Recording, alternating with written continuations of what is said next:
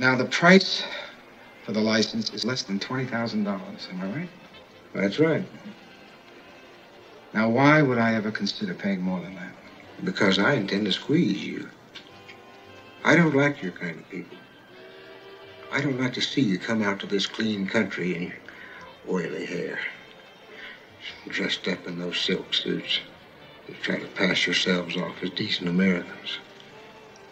I'll do business with you, but the fact is that I despise your masquerade, the dishonest way you pose yourself and your whole fucking family.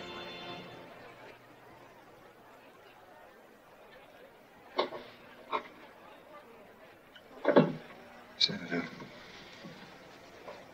we're both part of the same hypocrisy. But never think it applies to my family.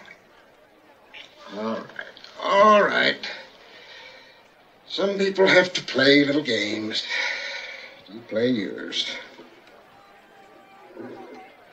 So let's just say that you'll pay me because it's in your interest to pay me. But I want you answering the money by noon tomorrow. And one more thing. Don't you contact me again, ever. From now on, you deal with Turnbull. Open the door, son.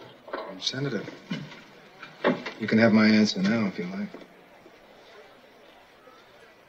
My offer is this. Nothing. Not even the fee for the gaming license, which I would appreciate if you would put up personally.